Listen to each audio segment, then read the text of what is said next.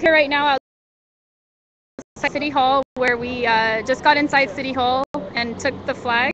I have actually person that's holding the flag staff right now. So what do you want to tell us about the experience?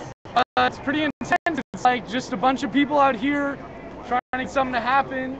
And I don't know, the cops are definitely doing a lot better of moving us around than we're doing a better job of moving ourselves around. So I feel like we need more organization, but this has been the shit. I really enjoyed being out here, all the energy and it's great. I don't know. So you actually have the staff from the flag that was burned from City Hall. Did you actually get to go in and take it? Were you actually part of that?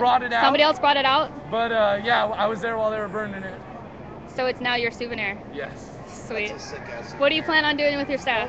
Oh, I don't know. Looking at it and really. You want to beat a cop with it? No. eBay. Could you imagine that? Maybe you should attend the next city council meeting. Yeah, maybe. And show it to Mayor Kwan. Yes. Yeah. All right. Thank you.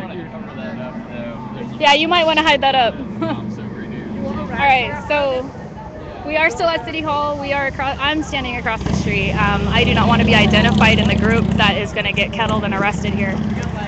So it's currently a standoff. The cops are at City Hall steps, and they're arriving in force. We've already heard on a scanner that wagons are coming, and CP has been called for mutual aid.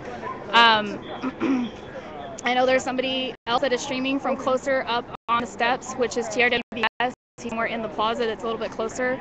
After just being released at YMCA, I am not going across the street.